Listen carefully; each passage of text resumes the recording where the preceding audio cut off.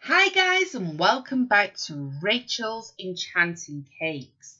Now for this week's tutorial, I'm going to show you how to make some of these beautiful fondant accents from scratch. Now on this cake, all of that seaweed has been done freehand. These little rocks, freehand. The only thing that I've used a mould for is the actual seashells on there. I've added a few sprinkles, which obviously are shop bought, but everything else you can make yourself with very limited equipment.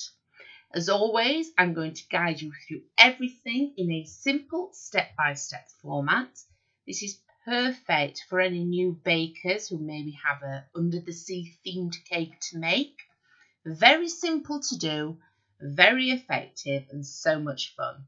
Happy baking, guys. I believe this is now the 162nd tutorial we now have on the channel. There's plenty on there. There's something on there for everyone, so be sure to check them out. And I'll be back soon with more new, completely free content. Let's make a start.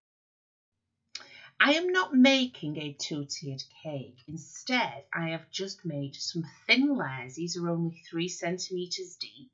And I'm going to stack them on top of each other. So the cake will be about 12 centimeters deep once we have finished, because I'm only adding a thin layer of buttercream between each one. But I'm using an 8-inch round and 6-inch round cake. This will just give a little bit more definition when we actually add the seaweed. And if you are doing this for a cake order, it means you can keep the cost of the cake down, because in effect, you are just making one cake. You're not doing a two-tiered. So start by stacking your cakes on top of each other. No doweling is necessary for this. Remember, I've only got thin layers, so it's just like having an 8-inch cake with 4 layers of cake inside that are relatively thin. I'm choosing to use a vanilla buttercream. You can add any flavours that you want. I have the base cake, a lovely vanilla sponge, and the top cake is a delicious chocolate cake. If you're relatively new to baking, the next step is to crumb coat the whole cake. This is just a process where we apply the leftover buttercream on the outside of the entire cake, get it as smooth as possible, and it not only protects the cake from the air, but it also acts as a natural glue for when we add our fondant. So completely cover the cake. Take your time smoothing it out and then place it into the fridge. Now we're going to get on to the next step. So for a cake of this size, you want approximately 800 grams of fondant. So here I have rolled out my fondant. I simply drape it directly over my rolling pin and then over the cake. Take your time negotiating the pleats, smooth it out with some smoothers, and cut off any excess fondant. Place this into the fridge to allow it to go lovely and cool. And whilst it's doing that, we're going to make a start on those beautiful under the sea fondant accents. First up, I'm going to show you how to make this gravity defying seaweed, which can be used on the sides of your cakes and to decorate the drum and the rock on the base. Start by rolling out a very thin piece of green modelling paste, not fondant. This needs to be modelling paste. I then use a ruler and a very, very sharp knife just to make the sides straight. You then simply need to cut out some triangle shapes. And once you have done this, using your fingers, holding the triangle at both ends, simply twist and then leave it to rest on your surface to allow it to set. It's as easy as that. You've got your homemade seaweed, but you need to leave it to set. I would recommend maybe leaving this overnight for the best results. You want to make plenty, just like I have here. And then we'll be using some of these in order to create them to add to the rocks, and the others will be left to add directly to the actual cake. So taking a colour of your choice for the rocks, just manipulate a very small amount of fondant this time, not modelling paste, because fondant does go hard, and shape it into more of a rock-like shape. All you need to do then is take your Dresden tool and simply poke lots of dots into the fondant. Whilst the fondant is still soft, take one piece of seaweed that has set, gently push it into the fondant and add a small amount of edible glue. Leave this to one side just to allow the fondant to go lovely and hard. That will support the seaweed, and you've just created another feature for your under the sea themed cake.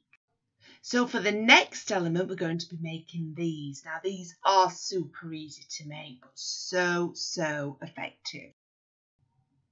So with these, repeat the process that we did previously by making your rock. But then you need to get a bowl tool and simply place some indentations directly into your rock. This is just so you know where to place each cone-like shape. Taking a colour of your choice once you've added some edible glue directly to your homemade rock. I'm choosing purple because it goes so beautifully with the pink. Simply roll a cone-like shape, very small, on your hand, and then taking the bowl tool, just push it into the larger end. The smaller end then wants to be stuck directly into your rock.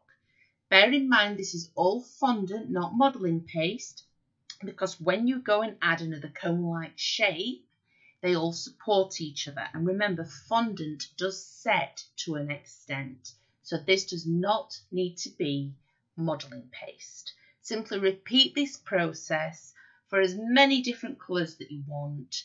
Make as many as you want. They are absolutely beautiful and they add a perfect finishing touch. As mentioned, for the seashells I did use a mould, so just add any colour fondant of your choice. And then just a little tip for you.